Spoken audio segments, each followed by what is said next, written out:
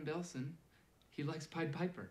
I own 10% of Pied Piper. You said it was a shitty idea. It was a shitty idea. I'm not sure what it is now. What time's the meeting? Right now. I'm gonna need a better shirt. So he's the money man. Basically, he basically bankrolls all the ideas of all the nerds. And then he hopes he hits on something good. TJ Miller is basically the man behind the scene. Gavin is running 30 minutes late, but you should know he is very excited to see you, Richard. He was there already. He's with his spiritual advisor. He shouldn't be that much longer. I mean, I'm a VP here, and I only get to see him about 10 minutes a month. Yeah, but that 10 minutes is just incredible. They always travel in groups of 5. These programmers, there's always a tall, skinny white guy, short, skinny Asian guy, fat guy with a ponytail, some guy with crazy facial hair, and then an East Indian guy. It's like they trade guys until they all have the right group. You clearly have a great understanding of humanity. He was like a bully in something back in the 90s. And Gavin said, I'm not humiliating you, I'm elevating you. Oh, Gavin. It's Peter Gregory. No? Uh-oh. Are people trying to scoop him up? Yeah, I'm coming, man. Slow. Why are you going that fast? Because we got a meeting with Gavin Belson. Pick up the pace. We honestly don't. Is he going dressed like that? He looks like a sloppy hobo. I'm actually outside of Gavin Belson's office right now, Mr. Gregory. Here he comes, so can I call you back in a second? There you are, Richard. So sorry these gentlemen have kept you waiting. So, here's the thing. I love what you did. Really? Fill him in, Jared. Now, as you know, Hooli is seen as possibly the most progressive company in the world. Part of that is Gavin's commitment to social justice, but part of it is his personal commitment to the people that work at Hooli. I own 10%. He created it while living in my incubator. Ehrlich Bachman. This is Big Head. I don't know what any of that means, but I'll give you $600,000 for it. We have the reach and the resources to take what you have done and push it to the global level. It's Peter Gregory. Not sure how he got my number. People are fighting over it already? Richard. I'll give you $3 million for it right now. Gavin Belson just offered me $3 million for Pied Piper. I'm prepared to give you $300,000. Peter Gregory just offered me 300. But stock, like shares in it. 1,000? Percentage. 10% of your company. Okay, $4 million. 200,000. For 5%. 5%. Huh? Yeah, you just went down. No. No. You're still valued at $4 million.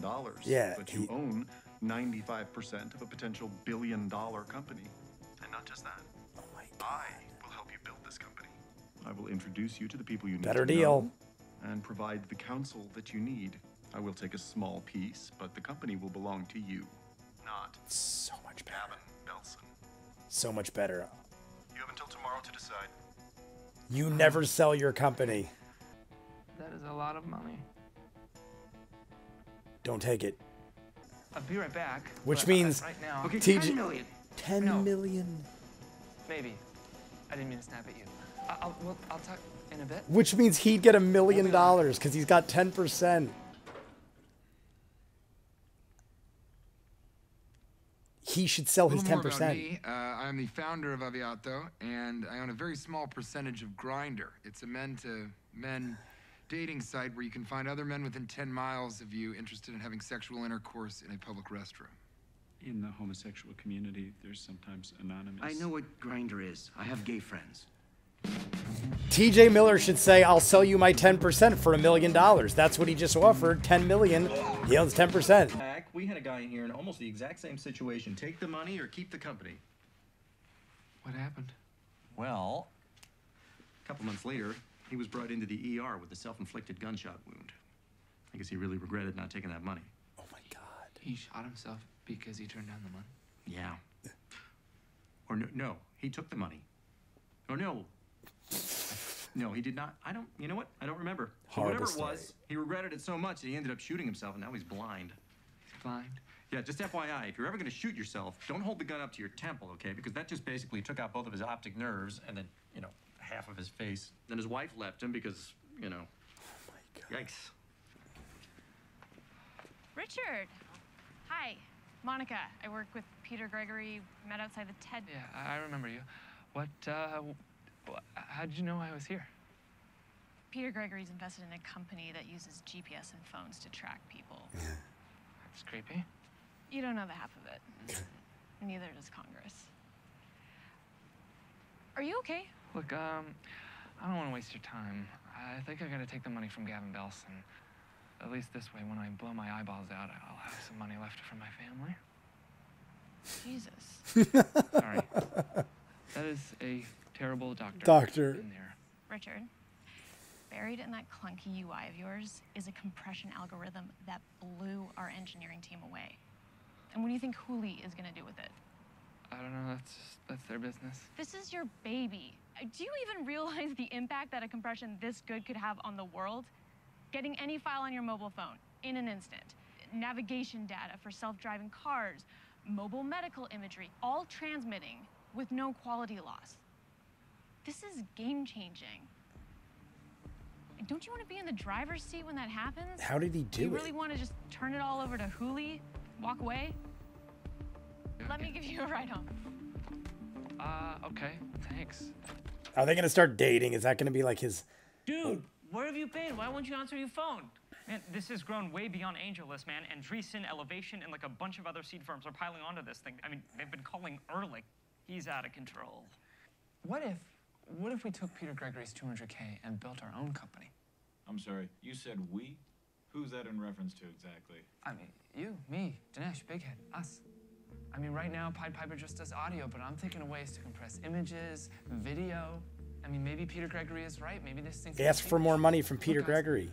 For thousands of years, guys like us have gotten the shit kicked out of us. But now, for the first time, we are living in an era where we can be in charge and build empires.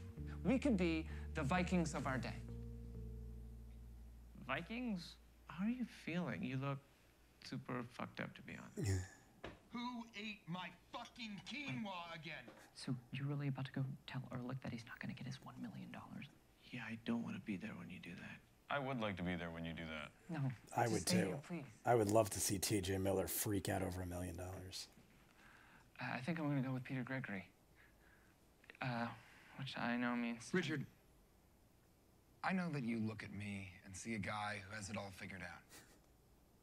And for the most part, you're right. I do. When I sold Aviato, it gave me a house, money, fancy clothes. Oh, he's gonna say he universal regretted respect it. of all the ladies. But there's always been a hole in my heart. Not a literal hole like you would find in some babies with congenital diseases, but a metaphorical hole. I guess that hole is the what if. What if I didn't sell? I'll never know. So I guess what I'm saying to you now is, you're like me, Richard. You want to build something and see it through. So he's on board? Just to be clear, you're all right with me saying no to a deal that will net you $1 million outright? No, Richard, I'm not all right with it. I'm excited about it. Let's see how high this rocket can fly, partner. Awesome. Awesome. Okay. He great. sees the potential. Not partners, exactly. But everything else is great. Call it what you want. Awesome. I was gonna say, they're all smart guys. They gotta understand. I'd like for this company to just be different than Hooli and Ghoulie Bib and all the rest, you know? Like, let's not turn this into a corporate cult, you know, with bike meetings and voluntary retreats that are actually mandatory, claiming to make the world a better place all the time. Let's just think different. Don't think different. That's Apple. Let's just do it. That's Nike, man. I know it's Nike. Yeah. I don't know. Let's make it happen. Yeah, agreed. To his beneficence, Peter Gregory? the Dark Lord. Of course, the Dark Lord. Big head. Howdy's worse high. The dude right next to Tim Middlebush right now, is he not a regular on the show? Because I don't ever see him in promotional stuff. Very cool show, guys. Most of the shows I've watched, I did not expect a lot of what was going on. This pretty much was exactly as I expected. It is a comedy based in Silicon Valley, a lot of nerds, a lot of nerd humor. I definitely like it though. Each one's got their own little comedic way about him. Camille Nanjiani's got a very passive comedic way. Tim Middlebush is like the nervous guy. TJ Miller is the I don't give a shit lunatic guy, but it seems like he's extremely smart and knows what he's doing. Martin Starr is like basically the dude with attitude where it seems like you don't trust anybody. Getting upside down crosses tattooed, cheersing to Satan, so to speak. He is definitely the craziest of the group.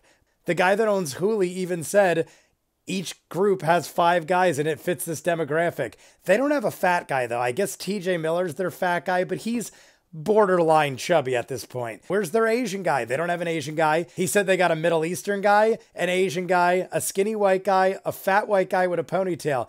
They don't have an Asian guy, and they lack a super fat guy. They have a chubby guy. TJ Miller's borderline, but very cool. Definitely dig it. It went off very fast. When they were mentioning Pied Piper, I'm like, oh, so this whole season's going to be about them building up that company. Within like 20 minutes, they want to buy it for $10 million. Now, what he should do is not just take the $200,000 for 5%. I think he should take the percentage, but he should go back to that guy and be like, dude, Hulu offered me 10 mil. Give me 5% of 10 mil, which is $500,000. Give me $500,000 for 5% and we got a deal. If not, I'm going to sell it for the 10 mil. Even if you don't plan on selling it for the 10 mil, negotiate, play hardball. The guy's going to give you $500,000. They're thinking this is a potential $1 billion company. You don't think the guy's going to double it or triple it? When there's a potential $1 billion to make on this thing, the guy's going to give you the money. And it is a real offer. It's not like you're lying to him and the guy isn't offering you 10 mil. 10 mil is on the table. So he already jumped at 200,000 when he heard the guy was offering 4 mil. He would easily probably jump at 500,000 for 5% when the guy's going to 10 mil. So I hope they don't just immediately take the 200,000. But I won't know unless you guys watch this and I start reacting to it on Thursdays. So let me know what you guys think. Comments down below. Like and subscribe, and I'll see you guys on the next one. Peace.